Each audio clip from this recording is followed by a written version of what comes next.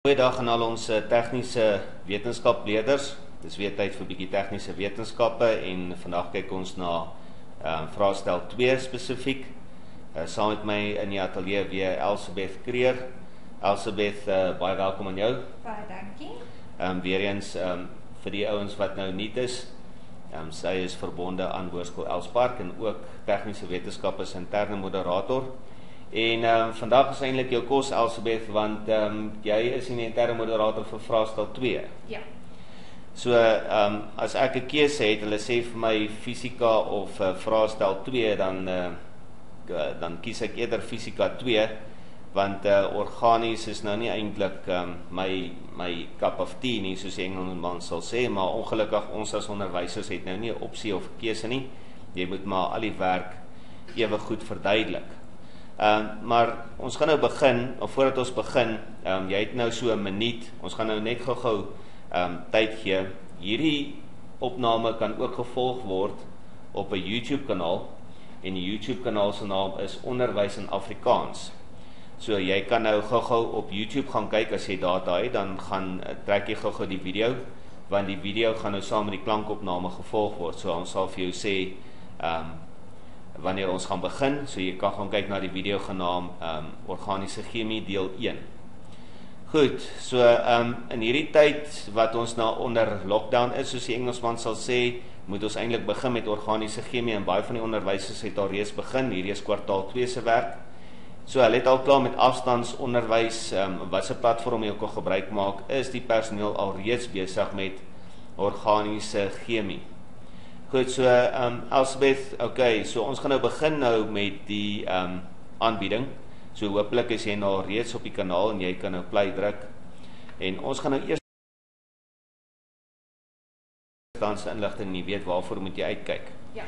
So kom ons kyk dan wat is organiese chemie dan. Organiese chemie is die studie van koolstofverbindings. 'n Organiese verbinding bestaan basies uit koolstof en waterstofatome. En Elsabeth, hoe belangrik is hierdie definisie van organiese molekule? Kyk, dis nou een ding, die definisies gaan omtrent so 30 tot 35% van die vraestel tel. So ek sal maar sê, al die definisies is eintlik regtig baie belangrik. So as ons hier sien, hierso 'n organiese molekule is 'n verbinding van koolstofatome bevat. So dit is regtig nogal belangrik, dis die basisbousteen, as ek dit so kan sê, van organiese chemie. Nou, ons moet ook net onthou, dit is nie net altyd net koolstof en waterstof nie. Ons kan suurstowwe en dit ook by, maar ons gaan later daarna kyk. Maar die definisie vir organiese molekule is 'n molekule is 'n verbinding wat koolstofatome bevat. Goed, okay, so 'n koolstofatoom, nou hierdie is 'n bietjie graad 10 werk. As jy nou begin met die periodieke tabel, 'n koolstofatoom kan 'n maksimum van 4 bindings met ander elemente rondom homself akkommodeer. En daai is 'n baie belangrike stelling, 'n maksimum van 4 bindings. Hy is in groep 4 op die periodieke tabel, en dit is die rede hoekom hy net 4 bindings rondom hom kan akkommodeer. Reg, so nou kyk ons na 'n homoloogreeks. Sommige net so uit die face uit, julle is Elsabeth, ekskuus. Ja. Homoloogreeks. Waaroor gaan 'n homoloogreeks? Okay, so organiese chemie word basies in groepe verdeel. Okay. So elke organiese verbinding kan volgens hulle naam, fisiese eienskappe en chemiese eienskappe in daai groepe geklassifiseer word. En dit is basies ons homoloogreeks. So almal wat in daai homoloogreeks het dieselfde chemiese en fisiese eienskappe. Okay, so dit is baie kort en kragtig. Weereens die definisie, hoe gereeld gaan hulle hierdie definisie kry tot en met die einde van die jaar toe? Ja, dit is definitief, soos ek sê, definisies is baie belangrik. Hierdie definisie, presies hierdie definisie was verlede jaar in die eksamen gevra. Al wat belangrik is, wat ons hier moet onthou van die definisie van 'n homoloogreeks, is mens moet al 2 afdelings half gee, of al 2 gedeeltes gee vir jou punte. Dit is nogal in die vraestel, so kyk dit verander maar elke jaar, maar baie van die definisies is alles of niks. So jy moet al 2 afdelings gee vir jou punte, anders kry jy geen punte nie.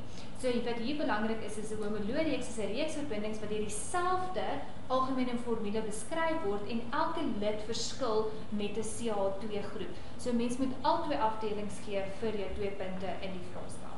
Okay, so in die soos jy sê, dit kan verander. Yes. En ek onthou laas jaar het hulle gepraat van paardmaking. Ja. So jy sal 'n punt kry as jy een van die twee het, maar hoekom wil jy nou 'n punt weggooi? So leer al twee en dan kry jy jou volle 2 punte. En daai 1 punt kan jou dalk nou net jou hulpstootjie gee vir 'n onderskeiding dalk. Soos wat ek sê, Christo, dit verander elke jaar. So mense weet nie hoe gaan die onderwysers dit die memo bespreek en hoe gaan ons dit aan die einde van die jaar merk nie. Maar ek weet basies baie in fisiese wetenskap is dit alles of niks. So ons moet ook maar pas op dat ons nie in daai rigting ook gaan nie. So leer maar eerder die hele definisie. Laat mens weet mens het daai 2 punte in die sak. Ja, jy weet, hulle kan ook hierdie jaar sê, goed, jy het nou 2 jaar gehad om jou kinders nou ordentlik te leer nou, en nou hierdie jaar is dit nou alles of niks. So ons vat maar eerder nie daai kans nie. Definitief. Okay, so daar bestaan 'n homoloogreekse wat ons gaan na kyk is alkane, alkene, alkyne, alkylalides, alkohole, aldehiede, ketone, karboksilsure, esters, gaan ons dit almal moet ken. Ja. So ons gaan hulle almal moet leer. Ja. Reg, ek het gehoop 1 of 2 val weg, maar ongelukkig nou nie. Ja. Okay, goed, so kom ons kyk na funksionele groep. Nou, my vraag aan jou nou is, wat is die verskil tussen 'n funksionele groep en 'n homoloogreeks? Okay. So 'n funksionele groep, of die homoloogreeks wat ons gesê is groepe. So dit kan byvoorbeeld soos alkane, alkene, alkyne wat dieselfde half chemiese en fisiese eienskappe het, maar 'n funksionele groep is 'n verbinding van atoomgroepe wat deelte van die groep wat nou sy chemiese eienskappe bepaal. Soos byvoorbeeld as ons na alkane kyk, is dit enkelbindings.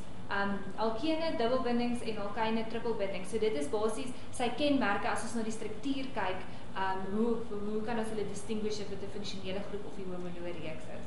Okay, so 'n funksionele groep, ek het nou ongelukkig nou rooi hierso gebruik. So 'n funksionele groep, daai definisie sal jy ook sê is belangrik. Yes. Okay, so kom ons highlight hom ook. Ek het nou vir een of ander rede nou rooi gebruik, maar dit is fyn, ons moet hou dit interessant.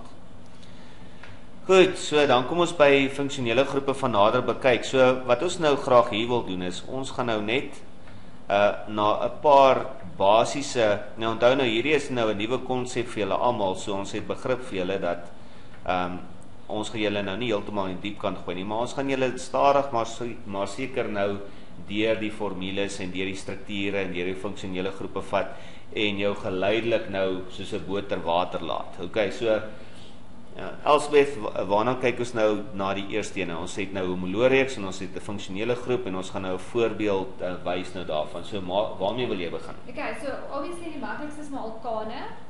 Okay. So as ons na alkaan kyk, alkaan is 'n verbinding met 'n enkel binding. So my funksionele groep het net 'n enkel binding tussen my koolstofatome.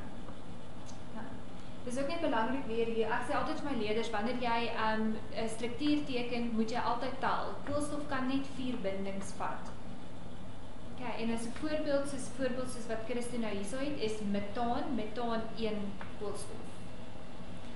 Goed, so die voorbeeld daarso het ons nou metaan.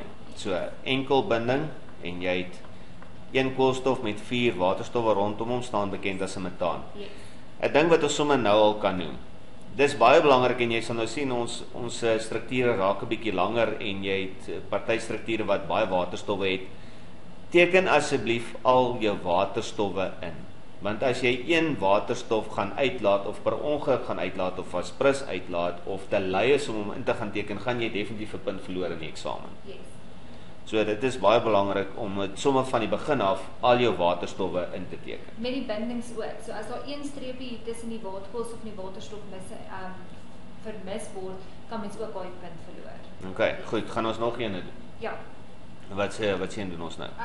Maar pentaan. Pentaan, okay. Yes. Nou pentaan en ons gaan vir jou nou wys presies hoe werk dit, maar pent staan vir 5. Pentagoon in wiskunde, pent 5 hoeke, so hierso is dit ook 5 koolstowwe waarna ons verwys. So ons het 5 koolstowwe en maak seker dat elke koolstof het 4 bindings rondom hom en dan gaan jy hom net volmaak met jou waterstowwe. Goed, en daar is enkel bindings by betrokke, so ons is nog steeds besig met die alkaan homoloogreeks, as ek reg is, dit so sê. En my pen is maar bietjie, hy gly bietjie, is Vrydag, hy wil ook bietjie genaweek hou. Fix hom net daar. Goed, so dit is hoe pentaan lyk.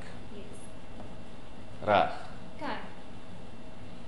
Okay, soos Chris, soos wat jy gesê het, die hoeveelheid koolstowwe het in organiese chemie 'n spesifieke naam. So hierdie is baie belangrik. So ons moet weet die hoeveelheid koolstowwe waarvoor dit staan.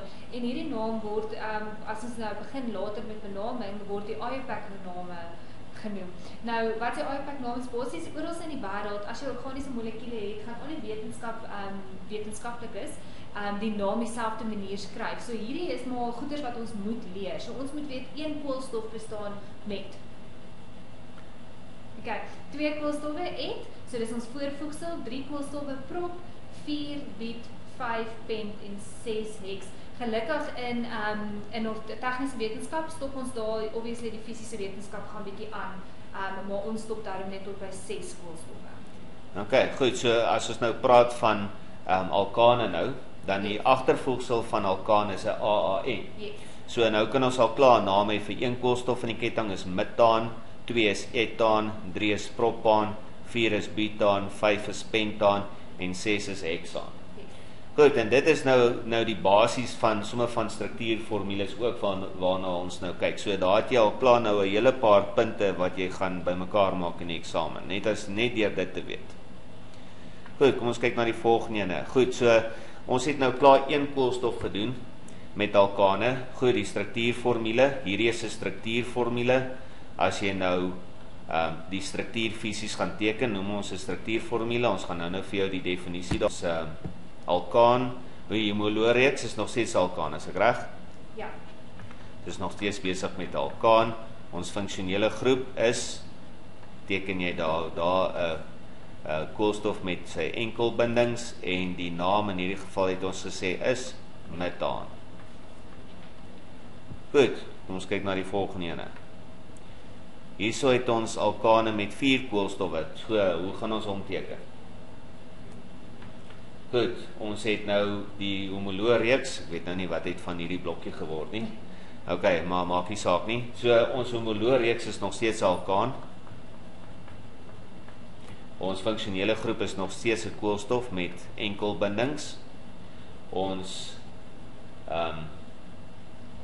naam is nog steeds is nou met 4 koolstowwe, so 4 koolstowwe is biet, so is butaan. Dis butaan. En hoe lyk sy struktuur? Ek het 4 koolstowwe in die ketting. En elke koolstof het, behalwe op die punte, het 3 waterstowwe. So. Kyk, wat ek ook nie die wil uitwys is eintlik soos wat Christopher voorheen ook gesê het, dis baie belangrik wanneer ons byvoorbeeld butaan, so biet is 4 koolstowwe en onthou ons met elke koolstof wat 4 bindings. So dis baie belangrik vir om jou bindings te tel. In die eksamen ook merk ons die hoeveelheid waterstowwe en die binding. So as daar een binding byvoorbeeld tussen 'n CC missing is of 'n verbinding tussen 'n CH missing is, verloor jy 'n punt. So jy moet altyd onthou 4 bindings om 'n koolstof, tel jou bindings en elke binding, as dit byvoorbeeld C uit is, moet hy 'n waterstof by hê, anders verloor mens daai punte. Okay, so ek net gou iets by jou hoor. By 'n funksionele groep, sê nou maar jy het nou met meer as een koolstof, maak nou nie saak nie, jy het nou butaan, pentaan, hulle wil weet hoe lyk die funksionele groep, dan moet jy nou 2 koolstowwe daar vir hulle teken. Kan 2 koolstowwe of 1 koolstof so wees, sonder raas. Sonder raas. So die funksionele groep is dan nou 2 koolstowwe met 'n enkelbinding tussenin, of dan nou 1 met net om die enkelbindings aan te dui. Sonder raas. Okay, so ek dink dis baie belangrik as jy nou praat van funksionele groepe, so dit is iets belangriks om te onthou. Goed, die volgende een waarna ons kyk is 5 koolstowwe. So ons het al weer eens het ons alkaan, alkane, ons het 'n funksionele groep, daar is meer as 1 koolstof in die verbinding, so as dit reg is, kom skryf 2 koolstowwe. Yes. Okay, so die naam 5 koolstowwe is pentaan, soos wat ons vroeër na verwys het. En hoe teken ons hom? Ons teken 5 koolstowwe in die ketting. 1, 2, 3, 4, 5. En dan teken ek al sy waterstowwe in.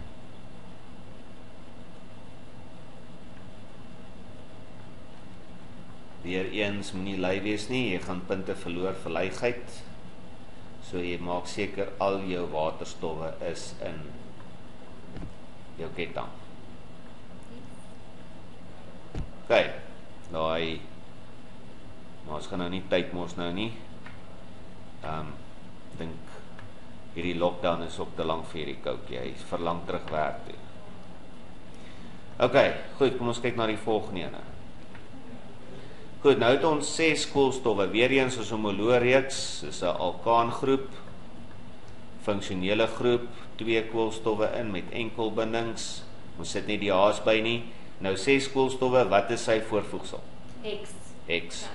So Christo, terwyl jy nou daar verder teken, dit is baie belangrik soos wat ons gesê het met die voorvoegsels. As jy basies nie jou voorvoegsel ken nie, gaan jy nie jou strukture kan teken nie. Soos byvoorbeeld in die eksamen gaan hulle vir jou sê jy het butaan. So jy moet weet biet is 4 koolstowwe. So daai tabelletjie in jou handboek, ek meen almal sien is maar verskil in die tabelletjies, maar die mens moet daai ken.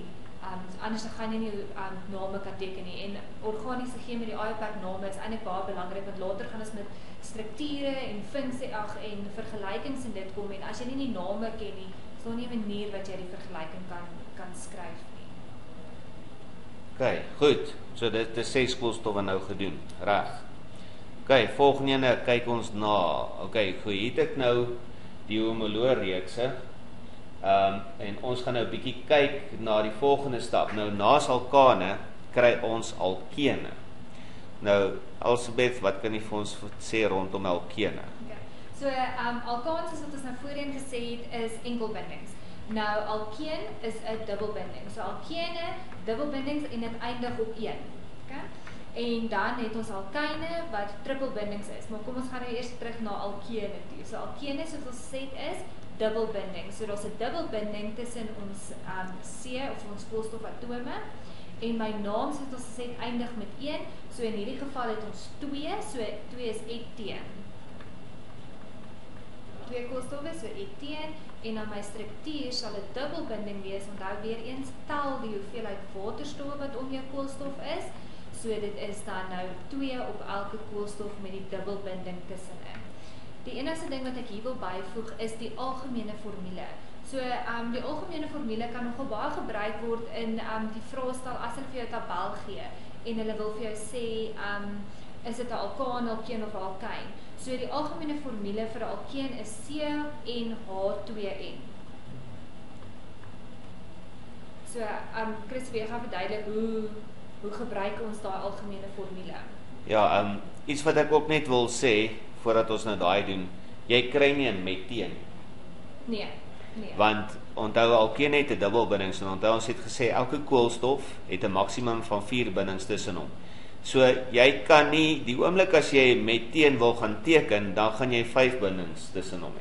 En 'n koolstof kan nie 5 bindings hê nie. So jy kan nie 'n meteen hê nie. So jou benaming begin by van 2 koolstowwe af.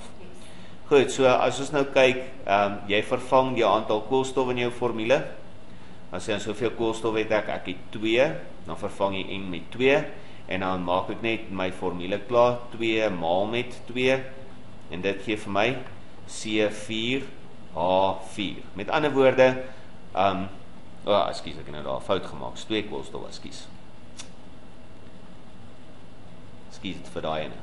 So ek het C2H4. Goed, ons kyk van net oor hierso. C2H4. Reg, so ek het 2 koolstowwe, so met ander woorde, volgens hierdie formule moet ek 4 waterstowwe in my ketting hê, en daar het ek 1, 2, 3, 4. So die formule is baie handig om gou uit te werk, hoeveel waterstowwe moet ek vir 'n sekere hoeveelheid koolstowwe hê in 'n alkeen ketting. Goed. So ons volgende homoloogreeks wat ons nou gaan kyk is alkyne.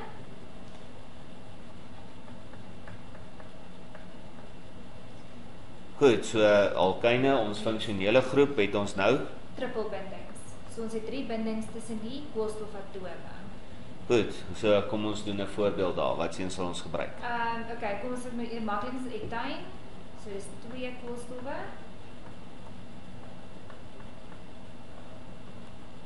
Goed, so dis belangrik om te gaan kyk vir elke koolstof, hoeveel bindings het ek rondom hom gepak. Vir hierdie koolstof het ek 1, 2, 3, 4 bindings. En vir daai koolstof het ek ook 1, 2, 3, 4 bindings. So met ander woorde, daai trippelbinding word eintlik gedeel tussen die 2 koolstowwe. Goed, dit is gesamentlike bindings wat hulle doen. So as jy nou graad 11 fisiese wetenskappe agter die blad het, dan sal jy nou verstaan hoekom. Ons gaan nou nie in daai detail ingaan nie. Goed, en ons kan dit ook uitwerk met 'n formule. Met die algemene formule, yes. So die algemene formule is CN H2N minus 2. Goed, so kom ons kyk, ons het nou 2 koolstowwe vir die etyn, so ek vervang die 2 daarin. Goed, en dan werk ek gou uit hoeveel waterstowwe moet ek daar hê, soos 2 maal met 2 minus 2, so ek het C2, H, 2 maal 2 is 4, minus 2 is 2. So ek het 2 waterstowwe wat ek dan nou die ketting mee voltooi. Ja. Goed. Reg, enigiets verder is ons reg daar. Dis basies maar dit. Yes. Ek dink in die algemene, ons kan dalk in die algemene formule, want ek leer maar altyd al 3 algemene formules saam. So vir alkane is my algemene formule CnH2n plus 2. So dis daarom maklik om dit saam te leer, want vir alkane is CnH2n plus 2, alkene CnH2n, en dan vir alkyne is CnH2n minus 2. So dis maklik om dit so saam te leer, dan kan jy al 3 eintlik, as jy 1 leer, dan kan jy maar al 3 onthou. Minus 2. Yes. Kan. So, ja, so ek sê, so hierdie kan baie gebruik word as hulle byvoorbeeld vir jou 'n tabelletjie gee in jou vraestel, wat gewoonlik vraag 2 of 3 sal wees, gaan hulle vir jou 'n tabelletjie gee met klomp struktuurformules en IUPAC-name, en hulle kan vir jou vra byvoorbeeld, is hierdie alkaan, alkeen of alkyn, so mens kan dan die algemene formule gebruik om dit uit te werk. Ek gebruik nogal die algemene formule partykeer met isomere ook, wat ons later nog gaan kyk, om te kyk wanneer gebruik ons isomere, hoeveel HC's, en dit is daar om dan die isomere van sekere IUPAC of organiese molekules te skryf. OK, goed, kom ons kyk. Nou, ons sê, dis nou die eerste deel wat ons na gekyk het, en dit is basies nou net die inleiding tot dit wat ons nou gaan doen. So, en dis baie belangrik dat, so ek stel voor dat jy die eerste deel, onthou hierdie is nou op 'n podcast, so jy kan hom nou stop enige tyd, en jy kan die video ook pause nou op YouTube. So, voordat jy nou begin met deel 2, gaan maak seker jy ken die basiese goed wat ons nou net vir jou verduidelik het, want dit gaan vir jou soveel makliker maak, as jy nou deel 2 tackle. Elsabeth, ek weet nie of jy saamstem. Yes. Ja, gewoonlik soos jy moet weet wat jou homologie is, eerstens. Okay, soos wat ons nou al genoem het, alkane, alkene, alkyne. Dan moet ons ook na die struktuur of die funksionele groepe kyk. So hoe gaan ons hom identifiseer? Want soos ek sê, organiese chemie kan hulle op verskillende maniere vra. So hulle kan vir jou struktuur gee, en hulle kan vir jou vra wat sy naam. So jy moet weet om die funksionele groep dan tweedens te identifiseer. Derdens is die name, ons gaan later dan nog baie na IUPAC-name na kyk. En dan, obviously, die struktuurformule. So as hulle struktuurformule vir jou gee, moet jy die naam kan skryf, en sovoorts. Goed, so kom ons kyk wat is in deel 2. Goed, so ons begin deel 2 weer eens met 'n definisie. Hoe belangrik is hierdie definisie? Baie, soos ek sê, al die definisies in hierdie is baie belangrik. Soos verlede jaar het hulle die homologies en die funksionele groep definisie gevra, isomere en dit. So ek sê, definisies is regtig baie belangrik. So ek sê, ongeveer 30 tot 35% van jou vraestel gaan basis definisie wees, in vraestel 1 en in vraestel 2. OK, so hierdie definisie van OK, so 'n molekulêre formule is 'n chemiese formule wat 'n aanduiding gee van die tipe en aantal atome in 'n molekule. En eintlik doen jy hierdie nou al van graad 10 af. Ja. Goed, kom ons kyk na die volgende ene. Nou, hierso gaan ons nou 'n bietjie meer kyk, en ons gaan dit 'n bietjie verder vat. So kom ons kyk na butaan. Butaan kan jy onthou, butaan staan vir 4 koolstowwe. Goed, so ons het nou 'n struktuurformule. Ons struktuurformule is baie maklik. Ons het 4 koolstowwe hierso. En dan gaan teken ons nou die H's in. Ek kan dit nie genoeg bekendloon nie. Dis baie belangrik, jy wil nie onnodige punte verloor nie. Jy moet seker maak dat al jou bindings verteenwoordig word met 'n H. Okay, so jy moet hulle almal insit.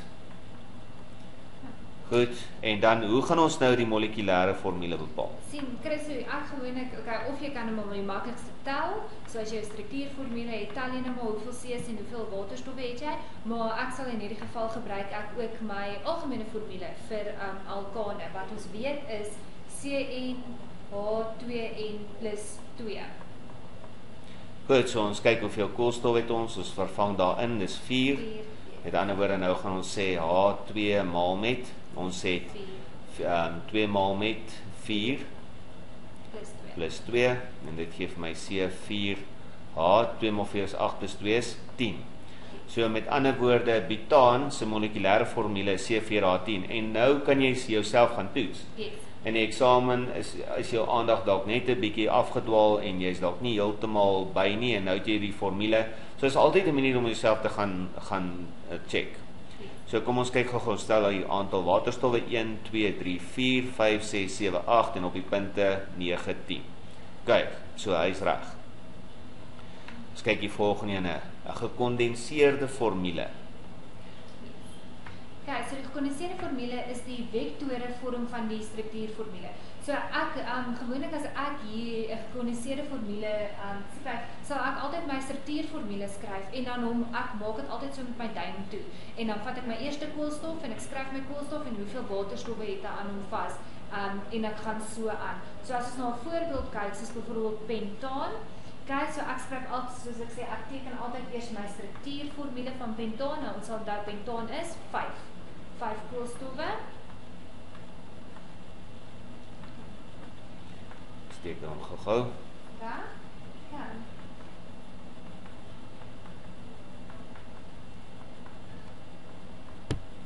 Okay, so terwyl Christo nou daar besig is om te teken, kan ons ook kyk na my molekulêre formule. So pentaan weet ons is dan weer alkaan. So my algemene formule is dan CnH2n plus 2. So ons kan dan vinnig uitwerk wat is my molekulêre formule.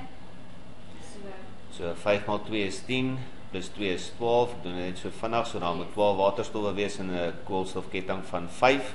Yes. En dan die gekondenseerde formule. Yes. Soos wat ek gesê het, ek gaan dan van my struktuurformule af punt vir punt. So ek gaan kyk na my eerste koolstof. So my eerste koolstof is C en hy het 3 H's wat aan hom vas is, so CH3, dan het ek nog 'n C met 2 H's, dan nog 'n C met 2 H's, nog 'n C met 2 H's en dan 'n C met 3 H's. Okay. So dis dan een manier om jou gekondenseerde formule te skryf. Ons kan ook daai gekondenseerde formule bietjie verkort, as ek dit so kan sê. So ons kan skryf CH3, hakkie CH2 en dan hoeveel CH2's het ons daar? Daar's 1, 2, 3 van hulle. So dan sit ons 'n klein 3 subscript buite die hakkie en dan weer CH3. Okay. Nou my vraag aan jou is, wat se een van die twee sal hulle as korrek aanvaar in die eksamen? Albei. In hierdie geval sal hulle albei aanvaar, yes. Okay, so maak nie saak of jy nou die eerste of die tweede metode gebruik nie, hulle aanvaar albei as korrek. Die eerste een is maar gewoonlik die eenvoudigste enetjie, want dit is maklik om hom van die struktuurformule af te skryf, maar ek meen as jy die ander een skryf, dis presies dieselfde, so dis nog steeds reg. Okay. Die merke sal beïndruk met jou wees as jy opsie 2 uitvoer. Ja. Okay, ongelukkig as jy nou nie bonuspunte kry. Nee. Okay, goed, so die struktuurformule het ons nou sopas na verwys en ons werk nou al met die struktuurformule nou al vanaf die eerste deel af. En hier is nou vir jou 'n definisie van wat 'n struktuurformule is wat jy moet leer uit jou kop uit. Okay. So die struktuurformule toon al die atome in die molekule individueel aan. Atome word deur hulle chemiese simbole voorgestel, soos byvoorbeeld koolstof en hoeveel waterstowwe aan hom vas is. Okay, so dit is ook weer eens belangrik dat daar's 2 dele in daai definisie, so hulle moet al 2 dele ken. Yes.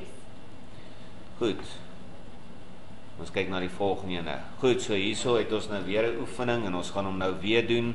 Hexaan, gaan ons eers die struktuurformule teken en hex staan nou weer vir hoeveel koolstowwe? 6. Goed, so ons het 6 koolstowwe in die ketting. Teken gou sy H's in.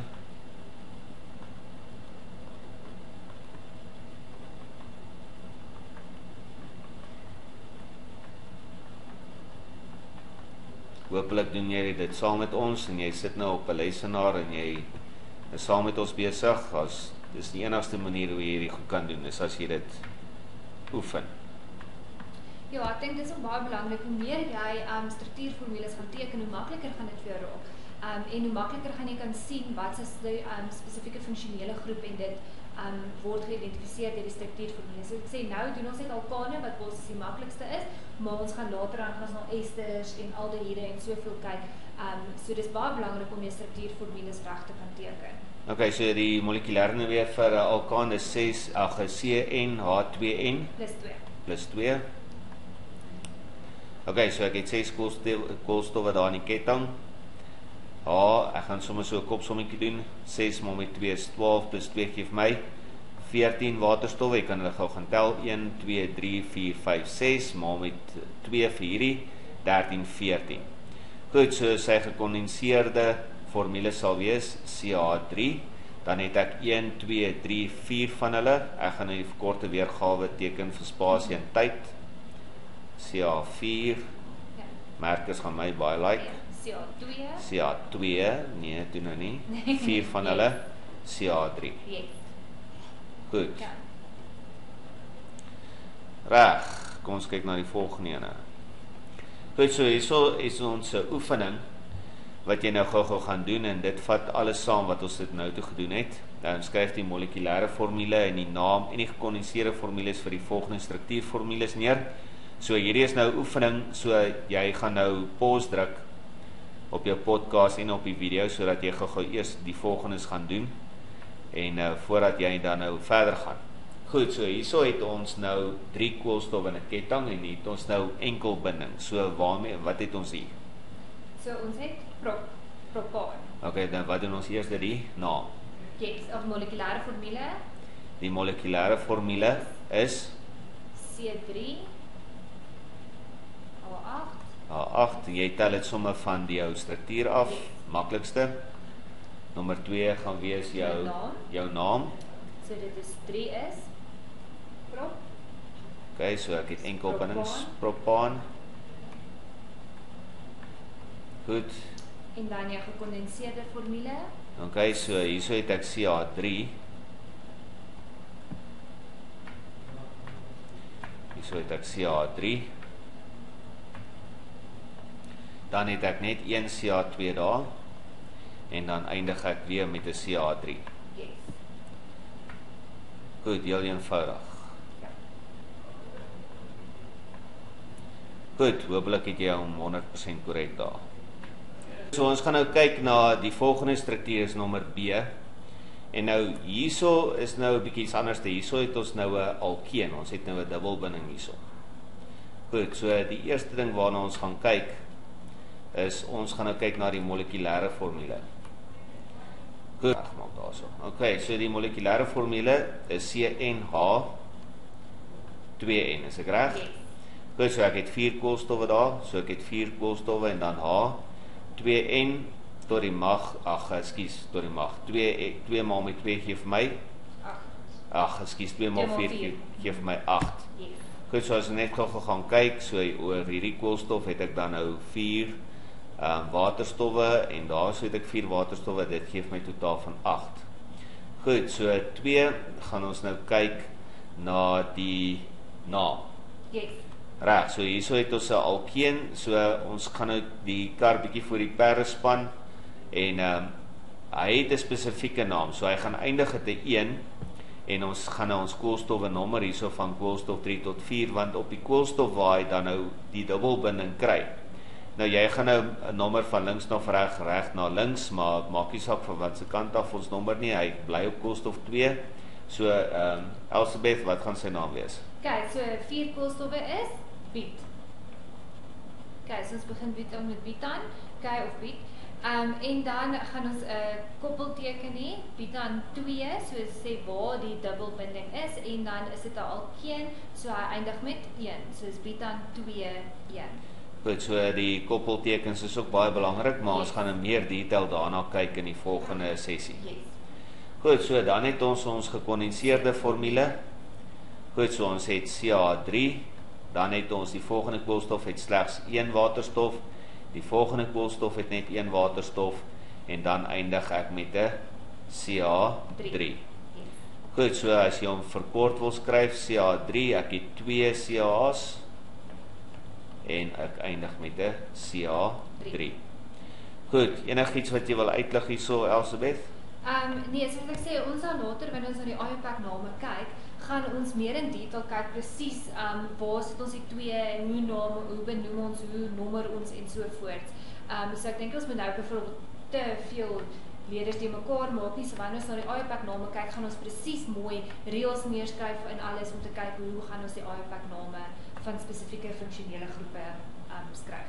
Okay, goed, so daar is maar net 'n inleiding tot waarna toe ons volgende gaan werk. Yes. Goed.